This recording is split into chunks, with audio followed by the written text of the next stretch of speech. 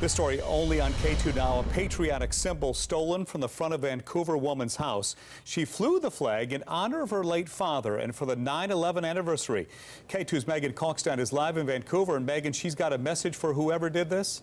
Yeah, Steve, in fact, if you walk by her house here, you really can't miss that message. Take a look. It's hanging right there. It's a little hard to read, but it says, "You stole my father's World War II American flag in honor of 9/11. Shame on you." She hopes whoever sees that message will bring it right back. In this Vancouver neighborhood, American flags are everywhere, but you couldn't miss the one hanging from Marguerite Houghton's home. And it was an enormous, beautiful, beautiful flag. To give you an idea of just how big it was, the flag, similar to this one, was 10 feet by 7 feet and covered almost the whole porch. It came from to the end of there to over here and hung all the way down.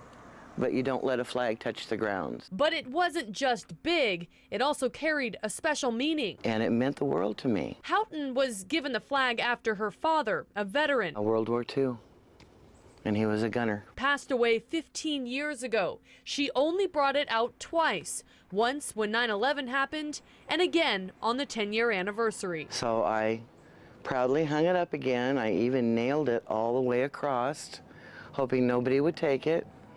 And it was up there for 6 days until Saturday morning. That's when she noticed someone stole it. Why would anybody want to take an American flag?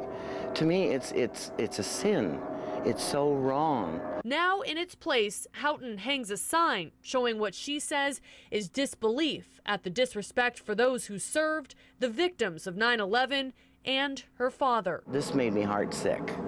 This was something that belonged to me. It was very personal, and a part of my dad I can't get back.